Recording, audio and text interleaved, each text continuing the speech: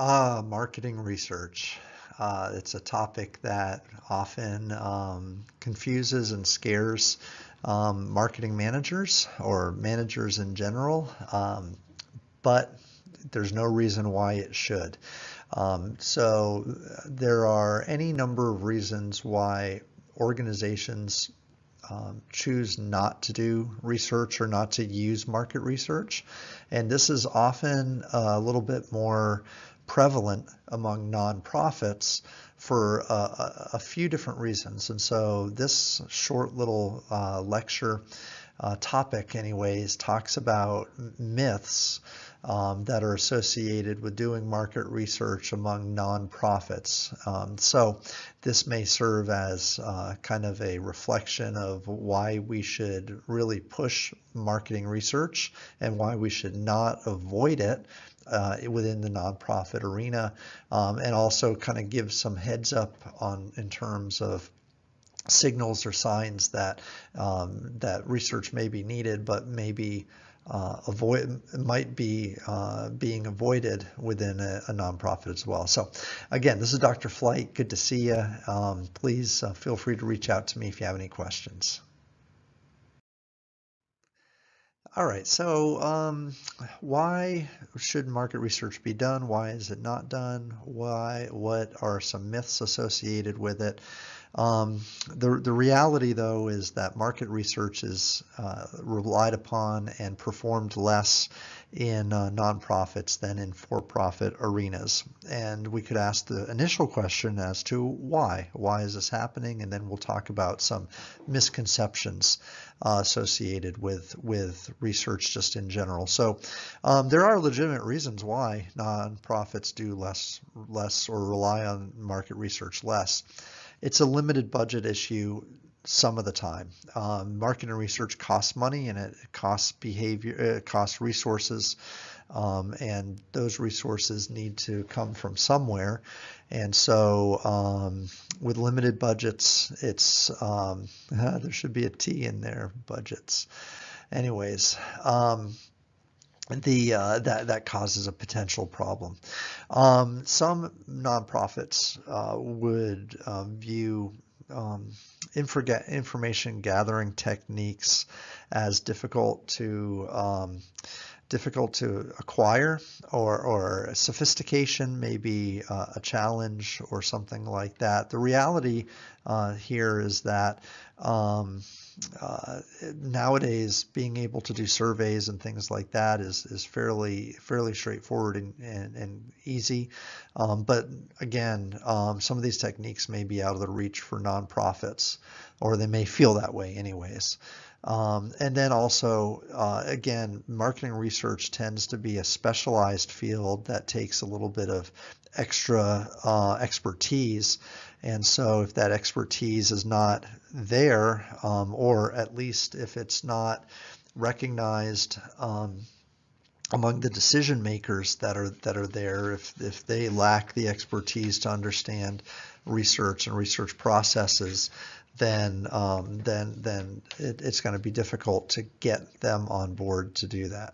So there are legitimate reasons why nonprofits maybe don't engage in marketing research as much as they should, but there are also misconceptions of this, and these reasons aren't necessarily always sufficient to say we're not going to do research. So myth number one, big decision.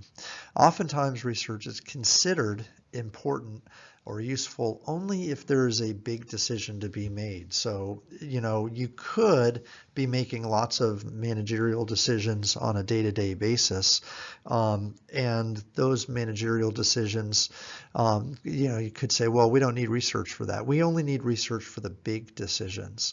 And that's kind of a myth, because oftentimes we're making lots of little decisions that need a little bit of backup data anyways. Think about if you're managing a small operation or a gym or some type of a service. We think about our hours of operation, like when should we be open? When should we close? Should we stay open till 6 or should we close at 7? Should we open an hour early in the morning? That may seem like a minor, small decision, but a little bit of data would really help answer that question. Other decisions, staffing, like when to staff, when not to staff, how to greet people at the door, things of that nature, doing a promotion to entice people to come in, doing an event, or planning day-to-day operations, scheduling, things of that nature. When things are going to happen, your calendar of events. Like those may not seem like particularly big decisions, and so the manager may say, well, we really don't need market research to help us decide those, but a little bit of data would, a little bit of research anyways, a little bit of data available to us would actually be really, really helpful and probably give us the right answer that we need for any of these types of questions, even though they may not be perceived as particularly big decisions. Another myth would be an idea of what we call survey myopia. Oftentimes managers think of research maybe in too narrow of a perspective to be useful or maybe limited in a certain way. Thinking of something from a narrow perspective is actually something we call myopia. It's a common concept, but it's basically having this idea of tunnel vision.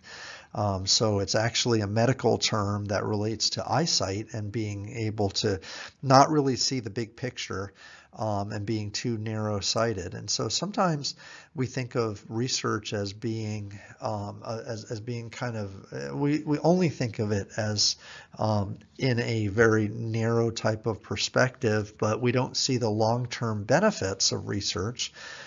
Because of the short-term costs and time it takes to actually perform. So I'm going to engage perhaps in some market research today, but it's going to cost me money and it's going to cost me some resources, and I'm not sure that that cost today is worth the long-term benefits I'm going to receive. That would be an illustration of having a myopic view of the overall benefits that research could provide for you. Number 3 deals with techniques of collecting data.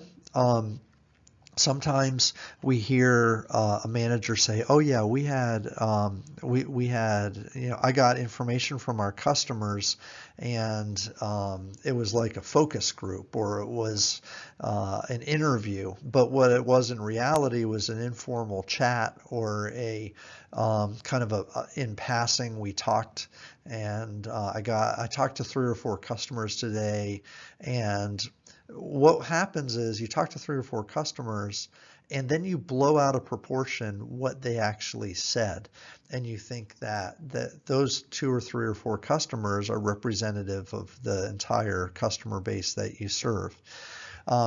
So these informal qualitative types of bits of information are not market research, although they do help maybe uncover problems and things like that.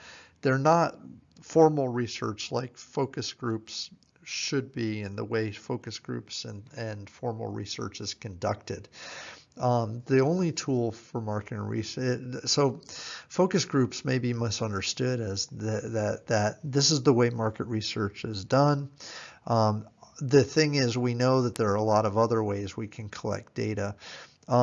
Focus groups may also be thought of as too informal or too local or focal, in non-representative or representative few. Remember though that research uses a representative sample from an audience.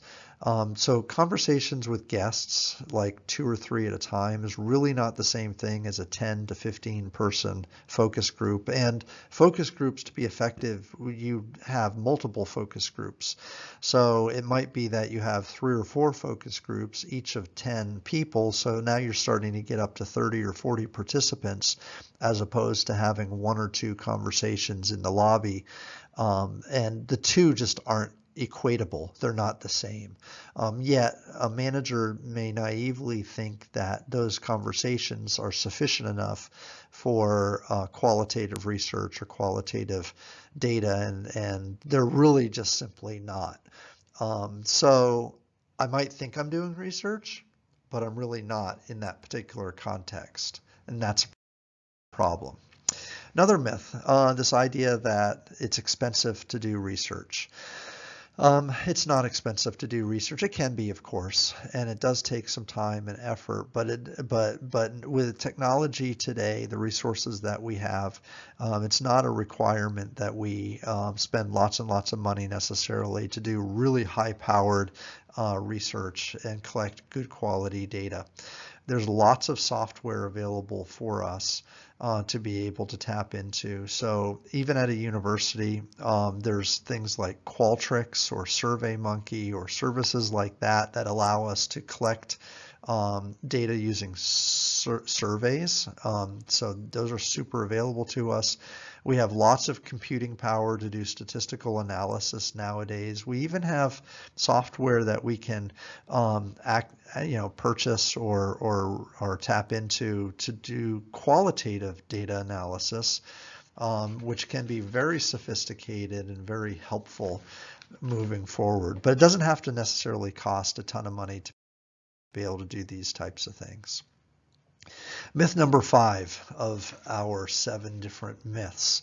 Managers think from time to time that we can wait or we don't need this information right away, that there's not an imperative to gather information before we make a decision.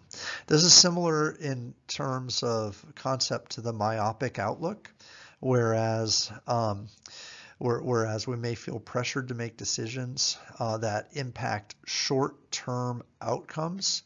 So we have a short-term outcome that happens, and we feel like that's the first thing that needs to be dealt with, as opposed to long-term type realities that are going. And one of the concepts that's important to stress that nonprofits have an issue with is that information gathering should be an ongoing activity that happens, and that ongoing activity should inform decision makers on a daily basis. It's not a start and stop type of a thing to be effective. What we really need is data that's gathered over periods of time, and that would be a good thing to have. Myth number 6, you have to be a sophisticated researcher to do it. Nope, not necessarily. That's not necessarily the case. Yes, research tends to be very detailed, and you want to execute research well, but you don't have to necessarily be a data scientist to do it. So you don't have to have sophisticated researchers or research techniques necessarily to be able to at least do some market research. An underlying idea is that some data and research gathering is better than none. And this is generally true. We want to make decisions that have at least some informed content from the marketplace. So at a minimum, some basic research helps us in our decision-making process. I'm not saying that we want to completely make decisions based off of data and research, but if you don't use any external information to help you make your decisions, then your decisions will not be as good as they otherwise could be. So you don't have to be a sophisticated researcher necessarily to do at least some market research. Another myth is that when research is done, the research isn't used. So basically the concept is I'm a manager and I'm going to have some data collected, but we've done this in the past and it's never really been used. So why should I do it? Why should I continue to do it? And that's a problem when we think about, like the cost and the time associated with doing the research project. Why do it if it's not going to be ultimately put into place? So before the research actually begins, one of the strategies is for the researcher and the manager to sit down and clearly understand why we're doing this research and specifically outline how this research is going to be used in the future. So that's a really important sit-down meeting that you have with whomever's going to actually do the research. Explain why this research is important, what decision is going to be made as a result of this research, and just clearly have a purpose for this research to be done. We want to understand how these findings will impact the organization. This has to be super clear, and we have to at the end have some very clear presentation or report that is made that ties in the results with the impact on the firm and the decision that's going to be made as a result of the results that come about.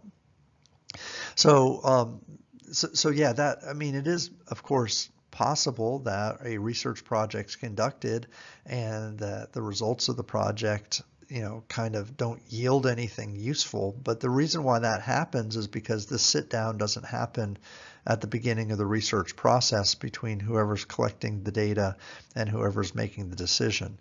So there has to be a clear understanding of the purpose of the research and how this research is actually going to be used within the organization. Okay, so wrapping this up then, there are reasons why research is not done or used as much or as effectively in the organization. People perceive research as being something that is only used for big decisions. People feel like there's too much of an upfront cost associated with research, and they don't see the long-term benefits of having research done. People misunderstand what research is in terms of the data collection process, and they overemphasize short conversations with clients who do not represent the entire market base. So better forms of research and a better perception of research, particularly in the focus group area, are misconceived. There's a misconception or a myth that research has to be expensive, and that's just not true. There's a misconception that we have to do things right now or else we lose the benefit of research. This is somewhat a myopic kind of viewpoint that's kind of plays into a role there. The reality is that much market research is ongoing and should be ongoing, and there shouldn't be an imperative that we can't wait to do it. We have to do it now. There's a myth out there that only sophisticated researchers, sophisticated data analysts are required, and that we can't do it without them. That's not the truth. And then finally, the myth that research is not read suggests that research projects are started, but then not ultimately used to make decisions. So that can be avoided for sure by sitting down and having a clear purpose for whatever research or data is being collected and tying the results of that data into a specific decision that's going to be made as a result of it. Okay, so myths and misconceptions, particularly acute to the nonprofit organization. These may also exist in for-profit organizations, especially entrepreneurs and smaller organizations that don't have or don't feel they have the resources to do market research, but they're particularly present in nonprofits. And it's part of a nonprofit mindset where nonprofit managers don't feel like they're like sophisticated enough, or that they should operate like a for-profit organization. But market research is really ubiquitous. It happens all over the place, whether you're a nonprofit, an entrepreneur, a small business, a large business, a government. Really, regardless of your organizational form, some type of data collection process is required. So that finishes up this little segment. And okay, so if you have questions, please reach out. Thanks.